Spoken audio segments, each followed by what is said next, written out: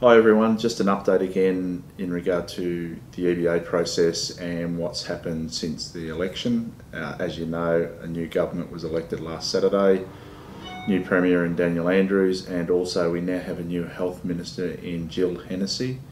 I had a conversation with Jill last night, Thursday night, and there are some positive issues come out of that conversation, and the Premier has written the letters to the Fair Work Commission and to Ambulance Victoria, and we've circulated those on Facebook, is my understanding, in regard to our work value case being sent off to the Fair Work Commission.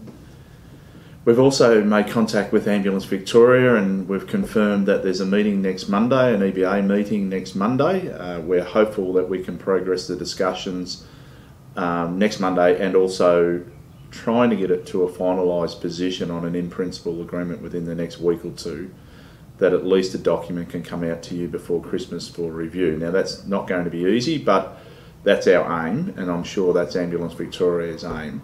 After discussions with Ambulance Victoria. So we're hopeful that we can get all the outstanding issues finalised.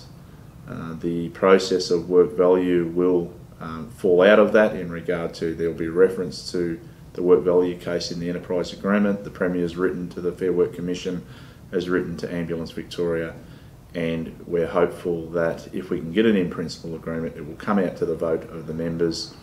That vote probably won't be completed until early into the new year, and after that vote is completed, if it's successful, the agreement would be hopefully approved by the Fair Work Commission, and then the benefits of that agreement can start to roll out to you. It is possible, if we reach an in-principle agreement with AV, that they may decide to pay the sign-on bonus earlier than expected, because they don't have to pay it until the Fair Work Commission approves the agreement, but we'll have some discussions with Ambulance Victoria about that. As you'd be aware, the board has resigned as of today, Friday the 5th of December, and there'll be a new committee of management sought over probably the next few months to be selected and elected to the board.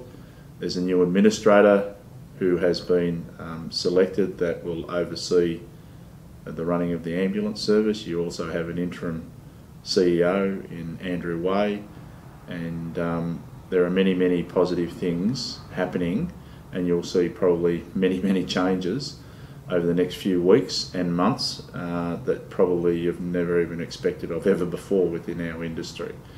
So we're really positive about it. Our members are really positive about it. The response has been overwhelming in regard to just what's happened in the last week, and it feels like there's been a total weight lifted off everyone's shoulders.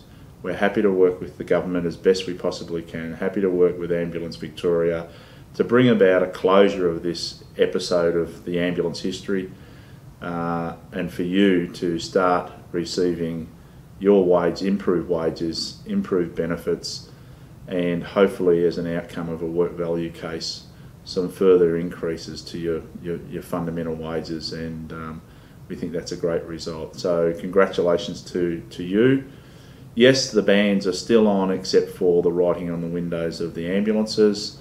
Once we reach an in-principle agreement, there will be serious consideration that in good faith we would suspend all bans, but that won't happen until further notice from us, until we get it to a position that we think is something that we can recommend to you to accept as a final document. So thanks again, well done. Still a lot of work to be done, but you are playing a huge part in probably one of the greatest changes in our industry. And I should have said earlier, we now have our own ministry.